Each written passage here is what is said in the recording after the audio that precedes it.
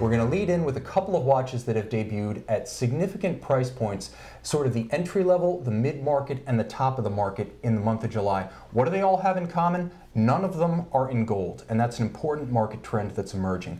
Now, Bell & Ross launched the BR-123 and the BR-126 Aero Naval. Now, these are watches priced substantially below $5,000 in the US market. Steel, simple sports watches, ETA calibers.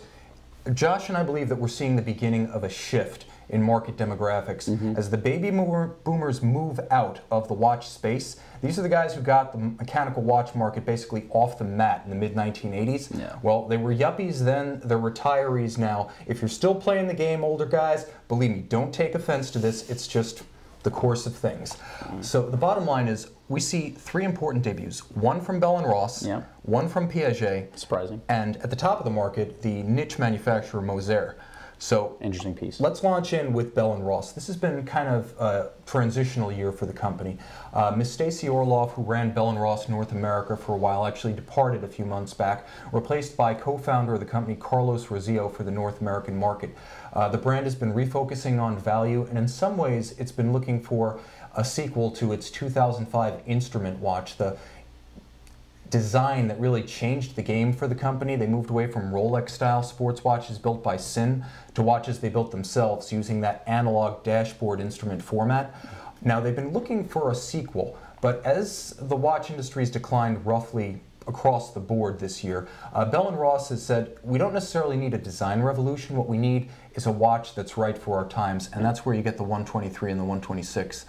I mean, could you talk a little bit about kind of the aesthetic they're going for and what they achieved with this watch? What I like about the watch is that, you know, you get a robust piece. Obviously, the price point's fantastic. From my standpoint, that's what I'm always looking at first, unfortunately, so I have to.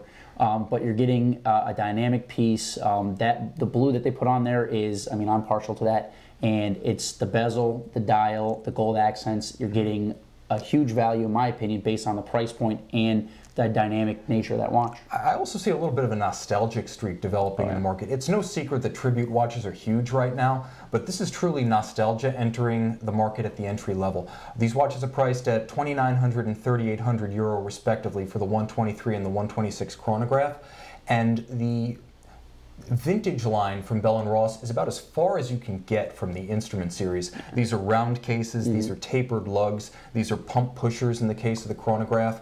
And I really feel that there's a little bit of a conservatism in addition to an appeal to a younger buyer, and that's a bizarre kind of duality. But you do see younger people wearing vintage watches now on NATOs. You see guys who were never alive in the 60s heyday of the dive watch bidding on vintage Longines, Tudor, in some cases even older Bulova and Hamilton dive watches from the 60s. Yeah. I think Bell & Ross is creating a watch that's accessible in that kind of price range. The new watch that's an alternative to a vintage watch, and the steel watch that's obviously the alternative to the precious metal watch.